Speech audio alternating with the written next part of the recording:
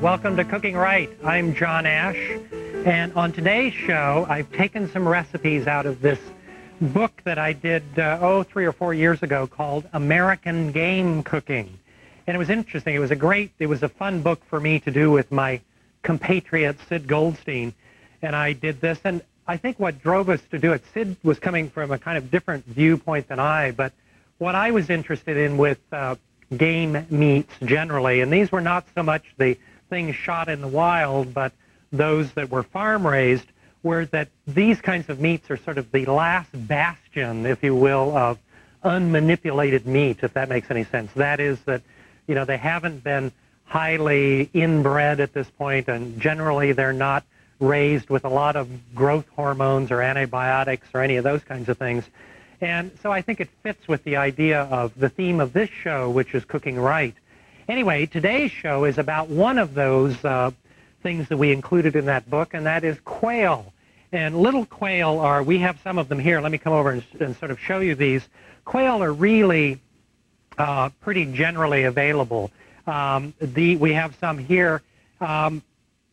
They are, you know, it's the kind of thing that you don't always see them in the marketplace. They're farm-raised in a number of locations around the country. You don't always see them in the marketplace. But, you know, all you have to do is ask for them. It is a chicken or egg, or if you will, a quail or egg sort of situation that we don't always see them in the market because no one asks for them, and then markets don't carry them because people don't ask for them, and so I don't know which comes first. But ask for them because they are widely available. And here's how they come. We have quail of two different sizes. There are really two breeds that are used in quail that are commercially farmed. One is called, and you don't have to remember any of this stuff, but one are Bob White quail, which are a little larger like this guy, and the other are Coturnix quail, which are a little smaller like this guy. I tend to prefer the larger ones just because there's a little more meat on the bones. And one of the things that I want to point out to you is anytime you're eating quail, I can't tell you, it drives me out of my mind, both in the restaurant as well as other places, is you'll see people when they order a quail dish, take a knife and fork and delicately try to cut the meat off the bone, you know, off these little legs or something. When you eat quail, the only way to eat them is to pick them up and bite it right off the bone, because that way you can suck all those wonderful juices off and all that kind of stuff. So you must never, never, never use a knife and a fork with quail. All right, these are some of these. What we have here also are one of the things which are quite wonderful, and that is quail eggs. And quail eggs are used in a lot of different dishes, especially used in the cuisines of the Orient, in which they'll either just drop a little poached egg in or hard-boil these and put them as a little decoration. Anyway, they're really fun, too. All right, the first dish that we're going to do today, and I've already started this, is a quail marinated in just some onion and sherry wine vinegar, which we're going to marinate for just an hour or two. And then we're going to serve this with a yogurt grapefruit vinaigrette and then garnish the plate. This is really a kind of salad / main course in which we're going to put the warm quail on a base of greens, some fresh citrus fruit, and this little yogurt grapefruit vinaigrette. Okay, it begins with, and I've already done some here, I've sauteed some onions and added some sherry vinegar to it. We have some here. Let that reduce a little bit in the pan, then throw it in a bowl, let it cool. To that, I'm going to add some chopped mint, which I put in here, a little bit of chopped or ground clove, and some white peppercorns, which you'd want to crush just a little bit of olive oil. And all you do with this is put the quail in, and this is not one of those that you have to marinate for a long time, but what you want to do in there is just put it in and rub this stuff all over it. These, by the way, are quail that often you can buy them in the market this way. They're already boned, and they have this little wire in them which keeps them even, which keeps them flat or relatively uniformly flat so that they don't so that when you're grilling them or broiling them, they just take 2 or 3 minutes to cook, and you cook them evenly that way. So what you do anyway is put them in a bowl, smudge this stuff all over it. There's enough here to do, in this recipe, to do, maybe 6 quail or so. Stick those in the refrigerator for at least a couple of hours. If you can even leave it overnight if you want to. Okay, so that's the marinade for the quail. The vinaigrette, I've already prepared the vinaigrette here. This is what it looks like. But what it includes is some yogurt, again, some sherry wine vinegar, which we have here, some grapefruit juice or orange juice, chopped shallots. We're reflecting some of the same flavors here. Some chopped mint, a little bit of oil. You just whisk that together. And this is a good thing, a little salt and pepper in there too. This is a good thing also to do, an hour or two ahead of time so that the flavors have a chance to marry. Okay, when we cook these guys then, what we do is we take the little quails, these cute little guys, out of the marinade, scrape off most of the stuff that's here because it has a tendency to burn on the grill, and then we just plop it on the grill. You can see I have some of these already going here. Let me turn up the heat on that a little bit, like so. Put them on there. Quail cook very quickly. The idea of these are that you don't want to cook them, to the point where they're, totally dried out, like most game birds, which is one of the interesting things. Again, one of the reasons that I wrote this book was to point out that in the case of little birds like this, they have absolutely no fat to them at all. So what you want to do is to be careful not to overcook them because they just sort of dry out. All right, to finish our dish then, what we're going to do is I have some greens here, some mosh, which is real pretty.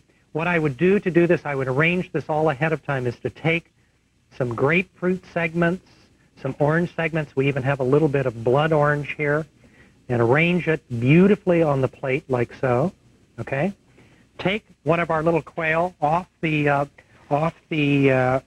burner here, and I'm just going to pull this wire right out. Yikes. Arrange that on top of our greens, and this is how you'd serve it, is have the salad ready to go, then serve this, have this ready to go so that you can serve the quail warm, then take some of our yogurt vinaigrette and just drizzle some of this around the greens and maybe over the top of the citrus like so. And there's our warm quail salad with the yogurt citrus vinaigrette. It's really delicious, really lovely, simple to do. All you have to do is to get the quail first, so go out and ask for them. Okay, stay tuned. We've got a quail dish with some old world flavors to it when we return.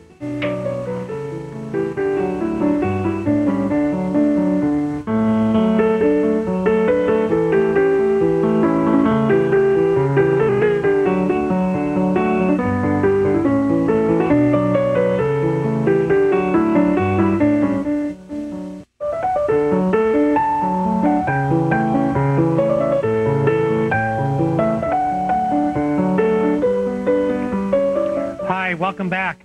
Just as we left with the last segment, you may have seen me dropping some flower petals on here.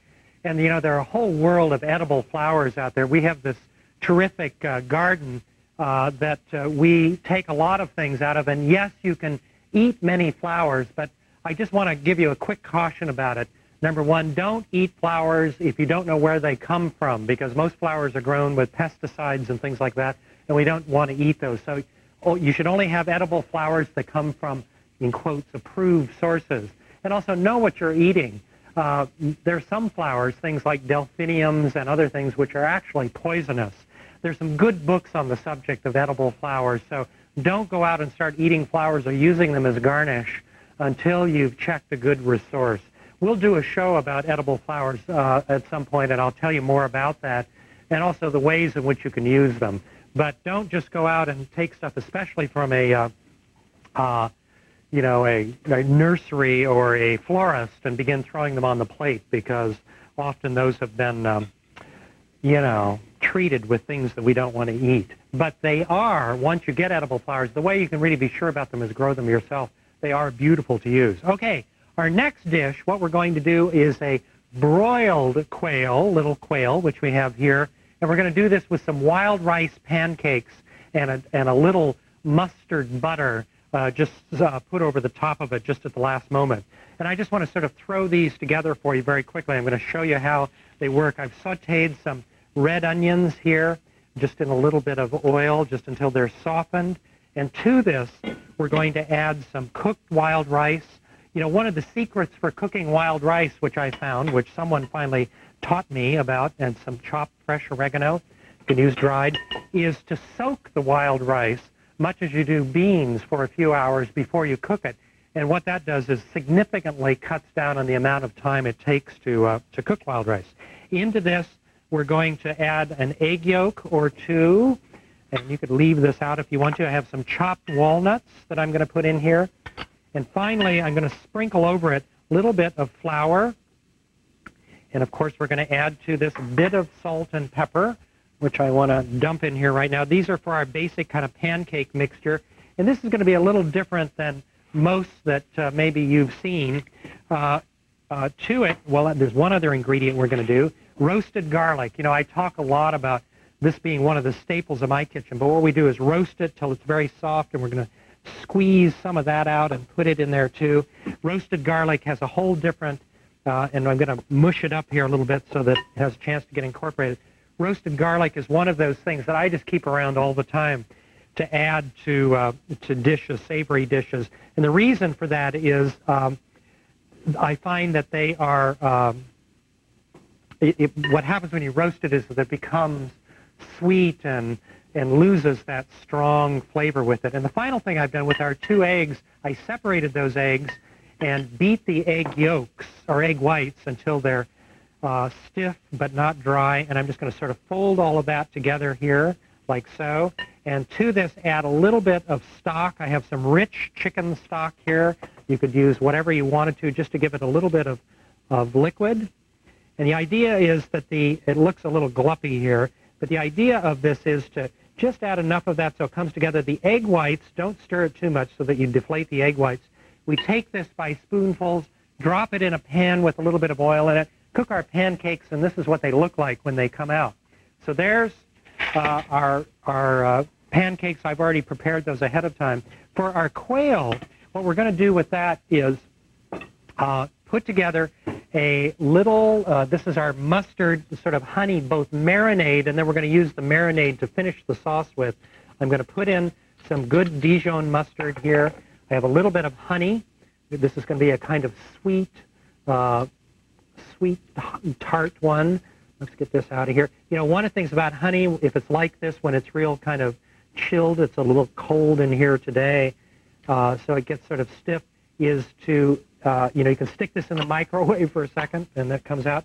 Some more of our, and again, we're sort of reflecting some of the flavors that are in our wild rice pancakes, some chopped oregano, either fresh or dry. I'm adding to this some melted butter, and finally a squeeze or two of lemon juice, like so. And let me get this here. You know, one of the ways to make sure you catch the seeds is to just squeeze it through your fingers like so. And that way you catch the seeds so that you don't have to dig them out separately there. And again, a little bit of salt and pepper. Turn this guy off, which we want to put in here. We want to whisk this together. And that's the marinade for our quail. And what we do with this then is take our quail. We have this sort of gloppy marinade. You can either take the boned ones. These were the ones we used on the grill. Or you can take whole quail, like the guys that we have over there, which I think are really pretty, too, to do this way. If you're going to broil them, though, it's better to do the boned ones that are a little flatter. That way they cook more evenly. We'll tuck its little wings behind. What you do with it is put it down in the marinade, then stick this in the refrigerator for at least 4 hours or overnight. And then what we do with that is take it out of the marinade, take off some of the excess of this as we sort of sloosh it around here. And what I do with this is to put just a drop or two of oil in a pan, just so these don't stick. And because this is cool, I can push this around like so. I put these in the pan, and what we do then, a little messy, but hey, that's what cooking's about. It's a very tactile sport, you know?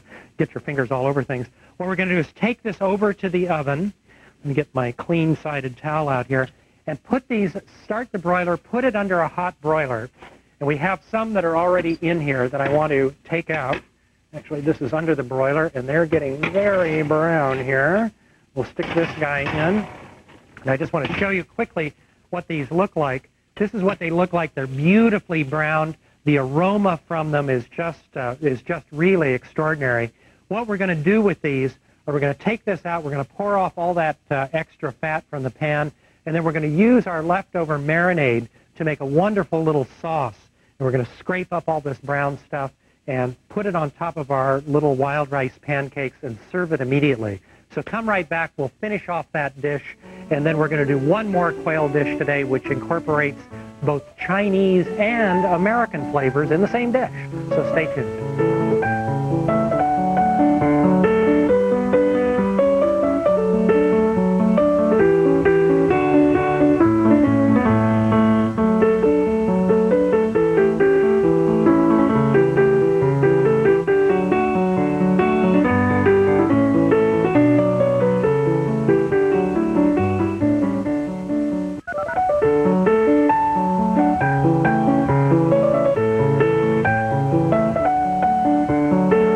Welcome back. Well, you remember that we broiled our little quail, and what I've done here is we've taken the juices from the pan that we broiled the quail in, taken the leftover marinade, and what we do with that is just to reduce it down.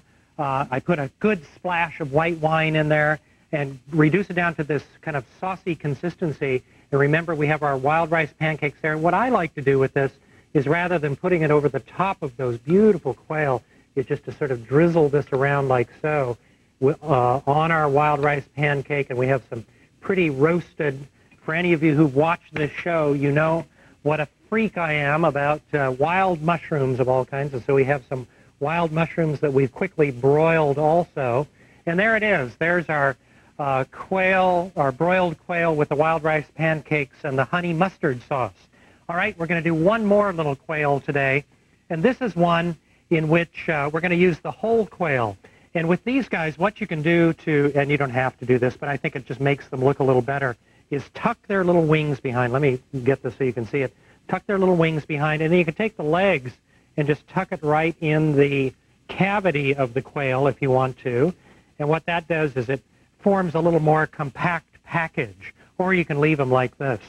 And what we want to do now with this is the ingredients for this. I mentioned that this is a Chinese meets the West kind of combination. We're going to start with some soy sauce, which I'm going to dump in the bowl here. Some 5-spice powder, which is here, which you can get at most supermarkets now carry it. Some red wine vinegar, some garlic. We are going to add to this, and this is something you get at any Asian market. This is garlic chili paste, which is pretty spicy. It's garlicky. It's really kind of wonderful. It's one of those condiments, Chinese condiments that I keep in my kitchen all the time because it's delicious added to things like this or to barbecue sauce or whatever it is. And finally, and this is a Western ingredient, of course, is some maple syrup, which has its own special flavors to it. So we whoosh that around like so. Take our little quails either in a bundle here or in a long way. Put them in the glaze. Let them marinate in there for 3 or 4 hours, again, refrigerated. If you want to. Also, this is, if you think you're not going to do this with quail, this is a terrific marinade to do with things like chicken breast. I love this with pork tenderloin, and you would do it exactly the same way. Anyway, mush it all around there like so. We put it in a pan, and then what I do with that, and we already have some going here in the oven that I want to show you, is we quickly roast these at relatively high temperature, about 375 or so, until we actually start it at about 450 degrees. Let that cook for about 4 or 5 minutes, and then turn it down, and let it cook for another 8 to 10 minutes until they get this really kind of lacquered look to them, and they get crispy. The ends get crispy and all that stuff. Total cooking time for these is about 10 to 12 minutes or so. And all we do with these, how I would present them, often we'll just have these as part of a picnic. We'll roast them like this, take them with us, and just eat them at room temperature. But you could also, if you wanted to, if you were serving this at home, just do something very simple like put it on a and there are wonderful juices inside of here. Put it on a little bed of fragrant rice like basmati or something like that. And we have some fried greens around here, some fried kale and arugula. It's really delicious. And if you wanted to, you could even take a little bit of the leftover marinade. Be sure to warm it up. Add a little chicken stock to clean and just drizzle some of that over it. Anyway, hope that gives you some ideas about quail. That's today's show. Hope you enjoyed it. You can receive today's recipes by writing to the following address, or you can stop by our website. It's that simple. Thanks for watching, and please join me again for more healthy style cooking on Cooking Right. And ask for quail, darn it.